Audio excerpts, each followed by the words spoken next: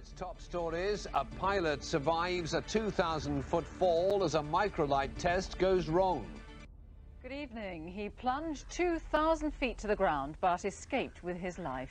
Talking from his hospital bed today, a microlight pilot described how he was nearly killed in an horrific crash over the Hampshire countryside. He'd been testing the aircraft for a friend when the accident happened. My name is Skyflybri, and I don't believe that we live on a round flat earth. I once was flying around in the sky, right, and I fell on my head from really high up, and I fell into a patch of strawberries. And man, when you've got a massive head injury, a strawberry is really refreshing. Oh, my name is Skyflybri, and I'm a rather timid guy that says I a little bit more semitone.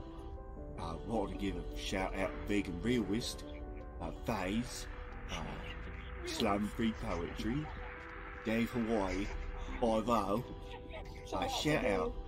Shout out to Big Mac Miller Lite, who's got a funny black man's face on his avatar, that's cute.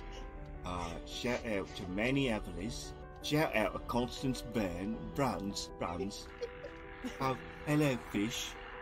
Shout out to the Forpay report. Shout out to Flat Earth Dude. Shout out to Sean Becker. And last and not least, shout out to Anton Westenberg. A pleasure to have you in the audience. Super like and share my Patreon.